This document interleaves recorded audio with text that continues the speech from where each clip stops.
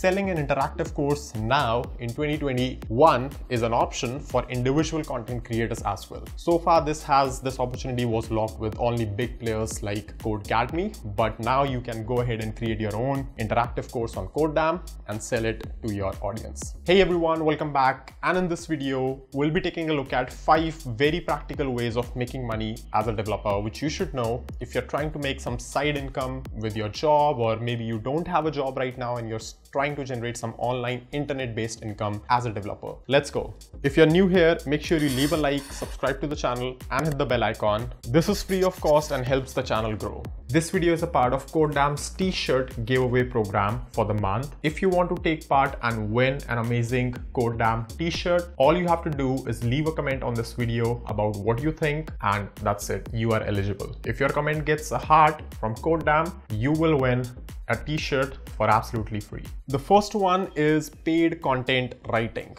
There are a lot of websites which will pay you as a developer if you write content for them. I know a lot of my friends who make up to 300 USD per article as a developer, which they are writing it on various publications, right? So you have to look for these publications. These are usually companies trying to build their content marketing strategy and open to that. I mean, guest post, for example, DigitalOcean is one of the best examples for this. There are other companies like LogRocket as well, which I have heard of. So look for these companies, see if you can write certain articles for them, which pretty much are similar to your domain which you're working on. And I mean, that's an easy way to make money. The second unique way to make money as a developer is selling interactive courses online. Now, hear me out. What do I mean by that? Your regular courses consist of a bunch of videos which the user just can start playing and just keep on playing. But there's a new player in the town which you might have heard of called the codedamn creator, which you can access at creator.codedamn.com, where we allow you to sell codedamn like interactive courses to people. That means instead of just video based courses, the people can actually write code inside the browser and you can have interactive courses for any sort of programming language or framework you like. Next.js, Rust, C++, Golang. Just pick up your framework which you want to create a course on, create an interactive hands-on practice-based course and sell it to people. I mean, this is probably the best way to generate passive income in long term as well. Suppose you have created the best Rust course online and hosted on your own domain, and you're selling it for $20 a month, not $20 a month, $20 per license rather. I mean, that's an easy way to make money if you have a little bit of audience, or even if you want to advertise your course, or even if you want to partner with codedamn. I mean, the possibilities are endless, but selling an interactive course now in 2021 is an option for individual content creators as well. So far, this opportunity was locked with only big players like codedamn, but now you can go ahead and create your own interactive course on codedamn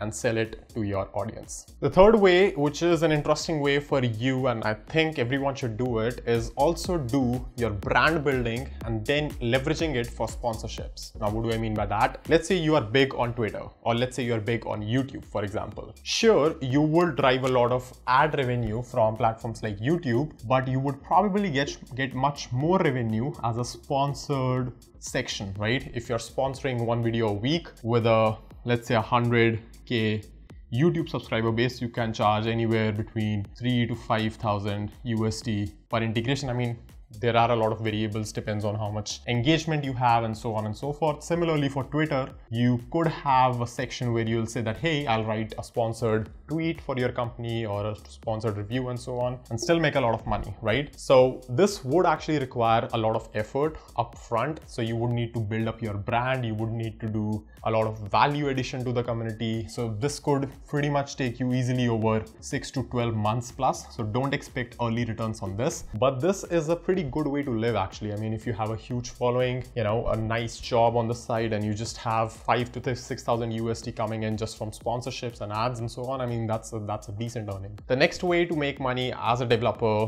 which would work kind of well for those who are not very good developers as well, who are just maybe a little bit into their journey, is mentoring others. So, I mean, you can set your hourly rate, for example, as a $20 per hour rate and just start mentoring other people, right?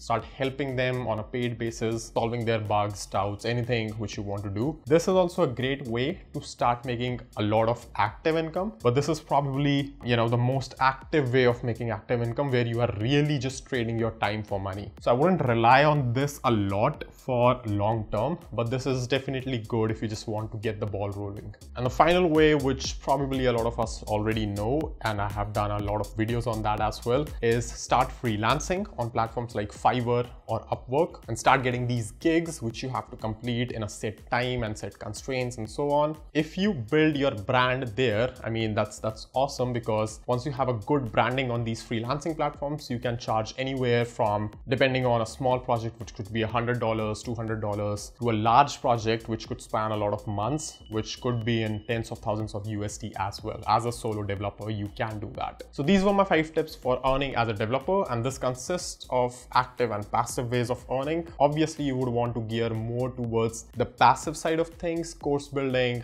sponsorships, brand building, and so on, but realize that passive income takes a lot of time and a lot of consistent effort if you don't want to just not make it temporary, right? You want it to be permanent, or at least have a very slow downward curve. In order to do that, you have to build it over time. There's no other alternative. So that is all for this video. Hopefully you enjoyed it. If you did, make sure you leave a like and subscribe to the channel. Thank you so much for watching, and I'm gonna see you in the next video really soon.